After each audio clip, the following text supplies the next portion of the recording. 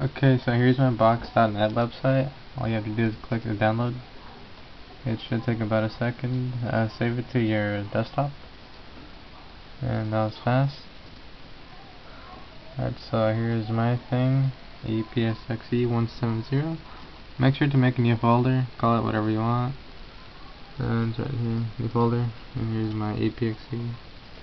Alright, so open, no, actually not first.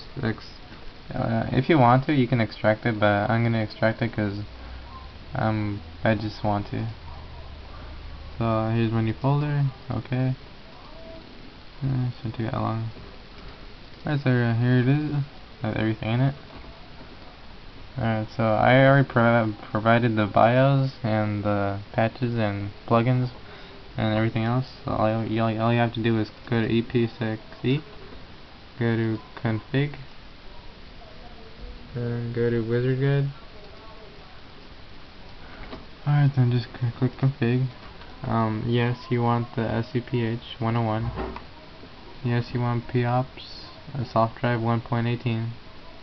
You want POPS DS sound audio drive 1.9. And on this one, you want POPS CDR drive 1.4. Alright, you might get a error like this one, so I click OK and click config. So either click X, or if that doesn't work, click OK. But first click OK, and then if that doesn't work, then click X.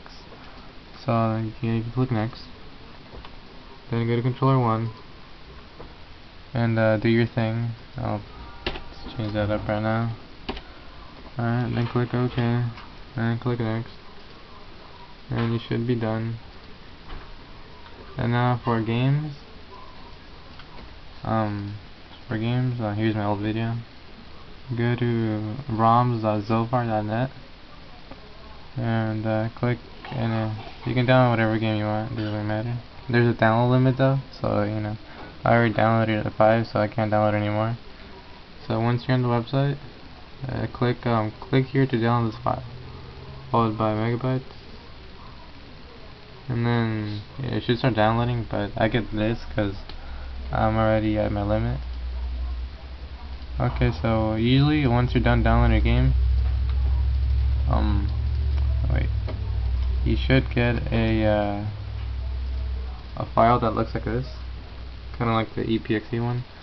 So open it up, and there should be a couple things in there. There's for me it's 2, sometimes you get 3, sometimes you get 4. So get the one that has the most space, like this one has 300 megabytes. After you're done, just extract it onto your desktop by dragging and dropping, and then yeah, shouldn't take that long.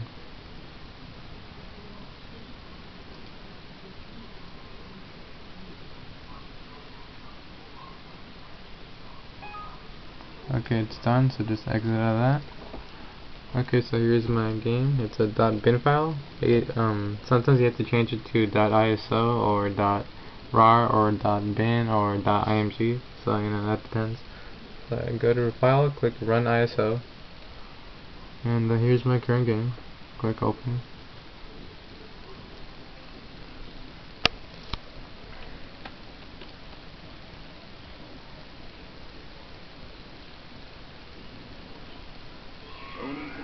And there you have it.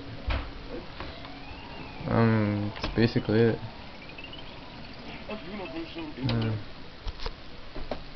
So please comment, rate, and thanks for watching.